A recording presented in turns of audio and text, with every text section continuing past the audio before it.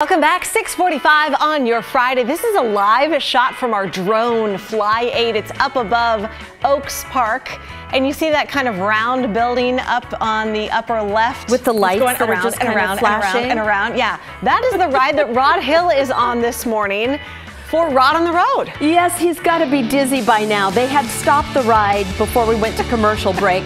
So let's check in with him now and see what's up. Good morning again, Rod. Good morning. You know, we're waving at the drone. We can see Fly 8, so that's pretty cool. So I have gotten off the ride for good reason, but the kids are still on the rock and roll. It goes forwards, it goes backwards. It's really a lot of fun. Mary Beth was telling me there's a reason that the typical ride goes for what, about 3 minutes when you come to the park? Yes, for a reason. Because even the typical person, I'm typical, yeah, you start to get a little queasy after that. That's right. The safety is built into the ride. And people are like, why is that so short?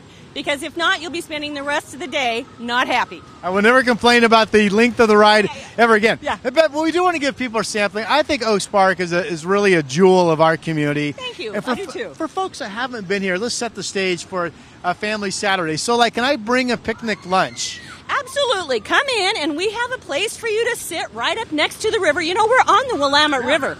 We have a lot of green space. It's called Oaks for a reason, all full of oak trees. And you can sit under those trees and have your lunch.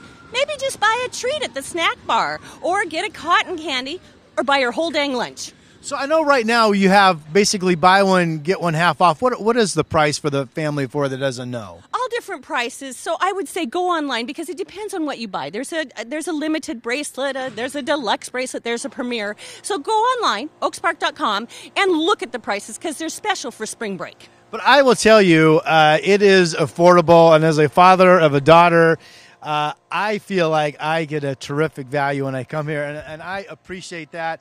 Thank you. I'm sure a lot of mom and dads are with me when they say that's not always the case, but I think it is here. Every ride bracelet, you get have a skating pass for free. So the big ride that debuted last year, the big roller coaster, it's 1 year old, a big hit. Adrenaline Peak cost about $4 million.